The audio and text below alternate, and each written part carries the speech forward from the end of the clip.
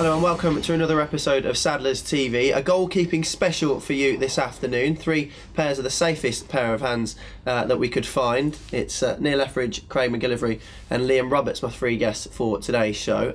We've got lots to get through. You moan about, well, goalkeepers moan, a couple of moans about not getting enough promotion, so here you are with your own show. Craig, if I can start with you first. Tuesday's result, a chance to get back in the sticks, and what did you make of it from a goalkeeping perspective? Yeah, it was nice to be back out there for a start. It was a scrappy game, bobbly pitch, but we ground out the result and got a 2-1 win out of it. I mean, it was a game that, for the first half, there weren't much between the two sides. What did the gaffer say at half time? He was just saying it's going to be one of these sorts of games. It's going to get to the point, it's that point in the season where it's the result that counts mainly. As long as you stay in the game, we know as a team we'll get chances, and we did, and we got the 2 goals. But he just said at half time, just don't get frustrated with just having to put it in behind all the time. Could have done anything with the goal. It was a decent strike from the edge of the box, to be fair. It's obviously frustrating conceding because I wanted the clean sheet. It wasn't far away from getting it, but yeah, it was a half decent strike from their lad, to be fair to him. Etheridge, you obviously had to sit out. How's the knee, the cut that you sustained at Reading? It's better. It's better than the first time I did it, to be honest. And I hope to be back, training in a few days or start of next week, to be honest. Have you found out who the culprit is yet? Was it Tails? It was Tails. It was Tails with his back studs, and it was painful, but it's part and parcel of doing the job, really. And it's not the same cut as it was before? No, different cut, same knee, which is obviously frustrating. It's definitely going to be a bruised and battered knee by the end of it, but it's, I said it's part and parcel. Robbo, you've enjoyed some loan spells out there as well. How did you find it? I know we was talking just before we came on air about Gresley and how much you enjoyed your time there. Yeah, it's been brilliant for me. Obviously, that's my next step, trying to get some minutes and hopefully playing on the pitch. It was good for game management. That's the one thing that I've been trying to work on the last couple of months, so it was good to get some minutes out there. What are the main differences when you go out to a non-league club and you're in their men's football? Is the rough and tumble okay to deal with? Yeah, it's part and parcel of our game now as well, so obviously in our league they're still big lads as well, so you have to, exactly like you said, part and parcel of the game. Lots to get through. One of the early questions I want to ask all 3 of you really is about why, I'm going to go straight for the juggler here, why most managers are reluctant to give praise to goalkeepers. Now, it's a generalised question, I know, not aimed at our manager or previous managers. Why do you think, as goalkeepers, managers are so reluctant to praising a goalkeeper? I don't know. I think in past experiences, goalkeepers are either loved or hated at the club. It's a job that's not very flamboyant or pretty to look at, but for us, we enjoy it. We train day in, day out extremely hard, and obviously we understand that strikers and the other players on the pitch will get more praise than we will. So I can't really answer that for all. How frustrating is it, Craig, when you hear a manager perhaps come out and say, well, goalkeepers are there to make saves? Well, at the end of the day, that's the whole role of what we've got to do, keep the ball at the back of the net, but there's only so much you can do. If someone hits an unbelievable strike from 30 odd yards into the top corner, and there's only so much you can do to try and keep it out. Robbo, any frustrating experiences down the years? Not perhaps getting as much praise as you feel you deserve? Maybe, but like we say, we're there to do that. But like Craig said, if they put an unbelievable strike in, then you got really no chance of you, really. So it's one of them. What does it take to be a professional goalkeeper? You've all made it as pros now. If you had to highlight certain attributes to young people that might be watching this, young footballers who want to be in your shoes one day, what are the most important aspects of goalkeeping? Hard work is obvious, I think. I think that's a given. Hard work and learning, taking on different aspects of the game, and you're not going to be the same as anyone else. I've grown up playing alongside some fantastic goalkeepers who've played in the World Cup, and I've been very privileged to do that. But you have to find over time your style of play, and I guess that's like other players as well. Same as a goalkeeper, I think, if you look at Hart is different to Neuer is different to Casillas in his time. So you need to find what suits you as a goalkeeper. What about you, Craig? Not get frustrated. At a young age, you just want to enjoy playing football, no matter what level it is. Don't be afraid to try things. that's probably one thing for me personally. I've only just learned.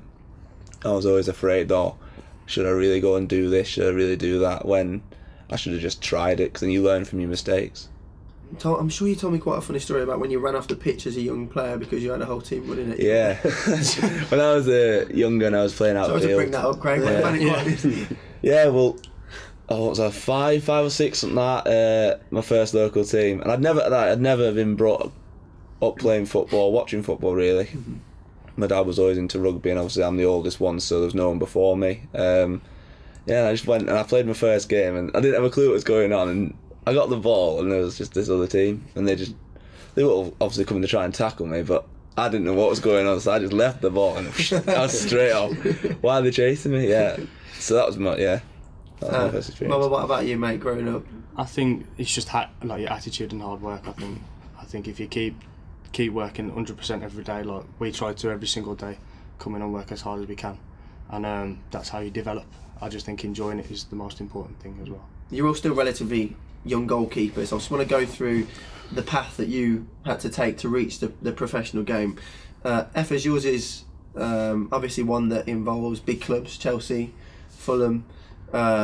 How much of an experience was it working under some top-class professional goalkeepers? Mark Schwarzer, I know you always seem to mention. Yeah, Mark's been obviously a massive role model for me on and off the field.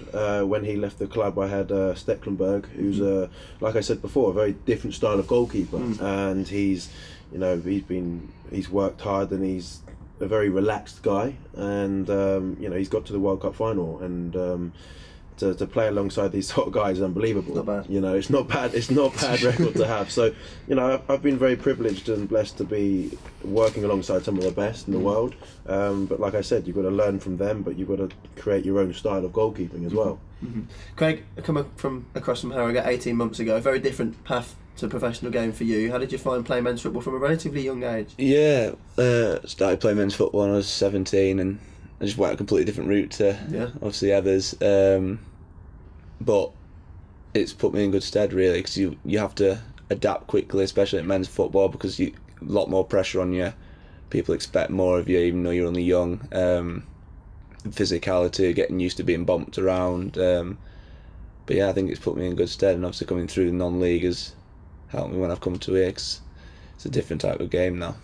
Robbo, what about your route up to the... Obviously I came through the academy and the youth team system, so I was playing grassroots till I was like 13, 14, came into the academy here, and obviously got my scholarship, and then managed to get my pro, obviously my first year pro when I turned 18 here. As an academy graduate, how did you find the goalkeeper coaching here through the various age groups? Yeah, it was good. Obviously, as Neil's come in, as I was a pro, obviously it got a lot better for me. It was obviously the coaching was there, and we managed to get it every now and again, so the coaching's there for us, and obviously there's a lot of the outfielders now that are coming through the academy, that obviously Rico Henry are coming through and showing themselves on the pitch. Etheridge, when you are a young goalkeeper, can it be frustrating? We said again just before we came on air, goalkeepers tend to get shoved in goal, have strikers belt a ball at them during training sessions, and that's as far as goalkeeper coaching goes when you're a young lad. How disheartening can it be when you're just standing there taking shots all day? At a young age, of course, that's kind of like what every coach thinks that a goalkeeper wants, but it's probably the worst thing ever, to be honest. It's great now, obviously, because you can, especially when you've got other goalkeepers, and you can rotate like we do during training. But at a young age, when you're pulling one goalkeeper and they've got the whole team shooting at you, it can get tiring, frustrating, because as it goes on, the session goes on, you're going to get tired just flinging your body around, trying to save every ball. Do you think then, Craig, there need to be more ways for coaches to learn how to deal with goalkeepers at a young age, at grassroots level, Saturday teams, Sunday teams? Do you think the education's out there for coaches to know what to do? So I think that's part of the problem, is that coaches don't know how to coach goalkeepers, in particular, specific goalkeeper training. Yeah, it's obviously a very specialised position, so it's difficult, because unless you've really experienced being in goal, then it is difficult to help if they're a young goalkeeper, it's hard to help them develop and learn what it takes to be a goalkeeper, really. But I think at any age they have to just be able to enjoy themselves. At the end of the day, if they're not enjoying getting a ball pelted at to them, then they should obviously take that into consideration and mix up a little bit. I ended up going from when I was 16. I turned to be a keeper, and I just thought, why not? Yeah. I'll go in net and just fling myself around. So I went the opposite end of the scale. I went from kicking balls at people to swapping and going in net. So I had a different sort of route anyway. Well, very briefly before we take a break, how did you find your sort of younger age groups have been, standing in goal as a warm up for a game or in training and just being the shot stopper? Obviously, that's what I came in to do. Obviously, I've been in goal since I was like 9, 10. Right. So I've never been outfield. So I've never been the kicky, as I would say. So I've always been in goal. We've got lots more to get through in the second half of Sadler's TV. Don't go anywhere.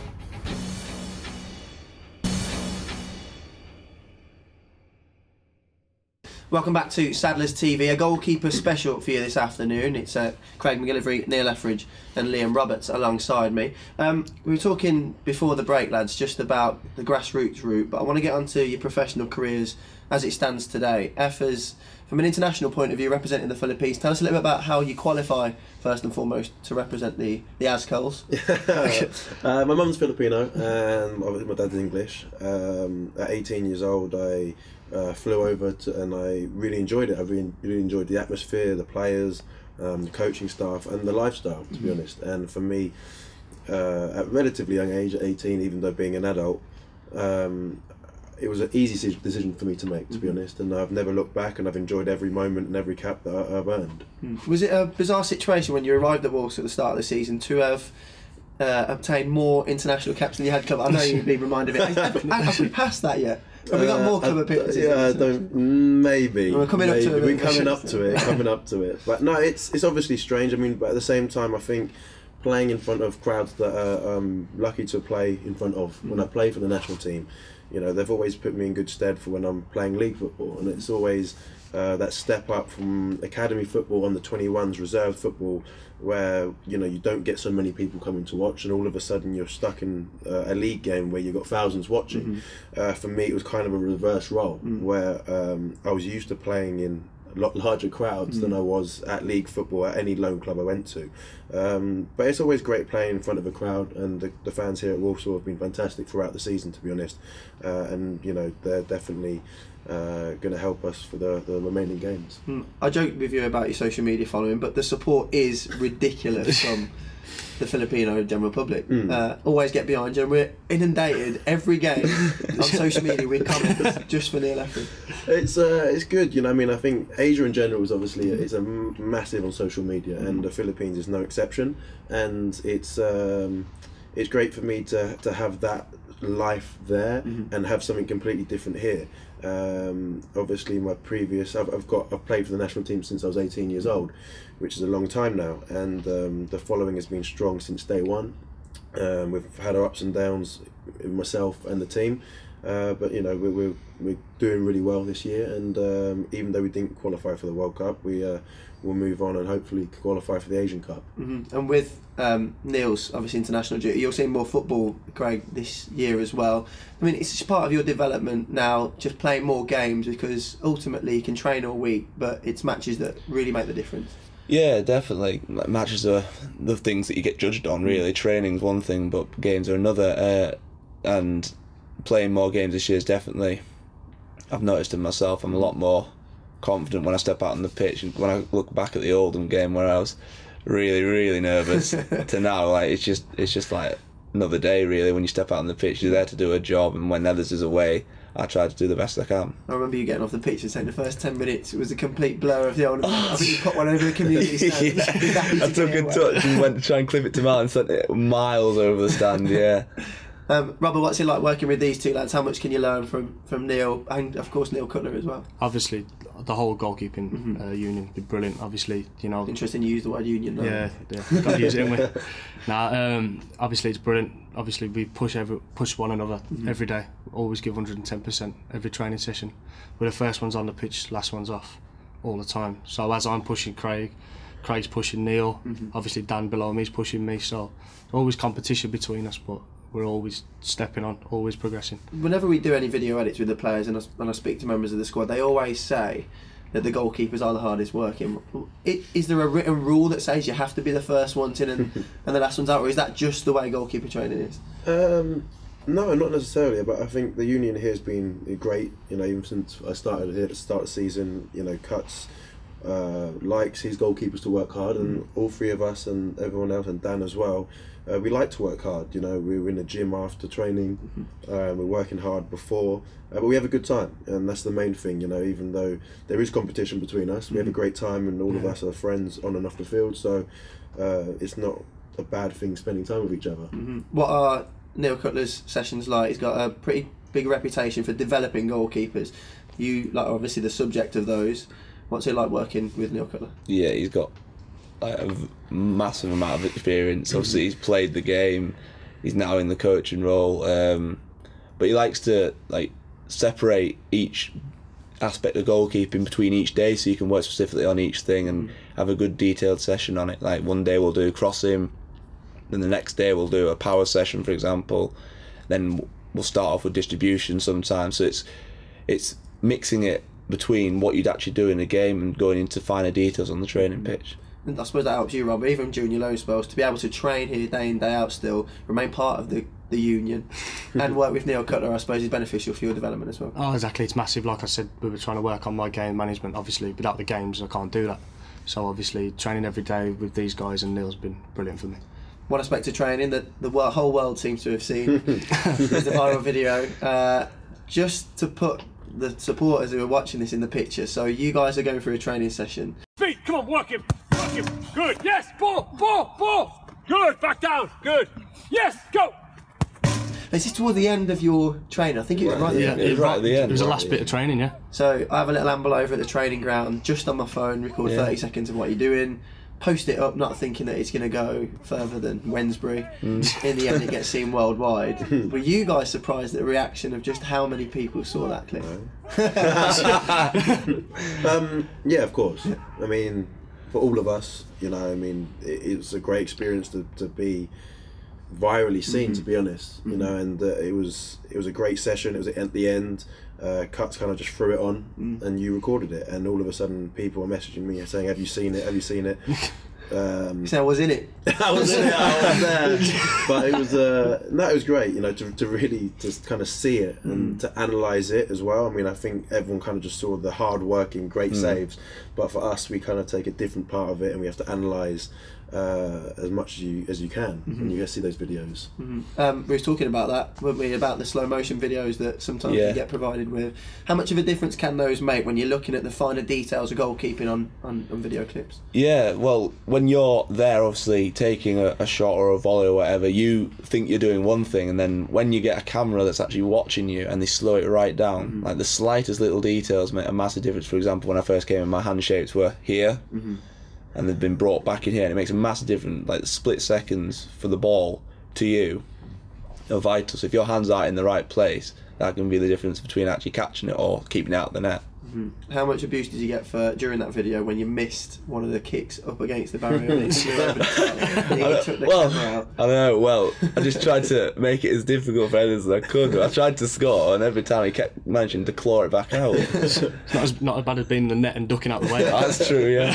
Robert, you're talking last season, you've done quite a lot of video work as well. Have you found it helps just to look back over, I suppose from a different perspective as well, whilst you're standing in goal, you can't see the bigger picture? Exactly, it's like looking from a coach's eyes, you get a different perspective on how you're training and the different things you can work on and develop on.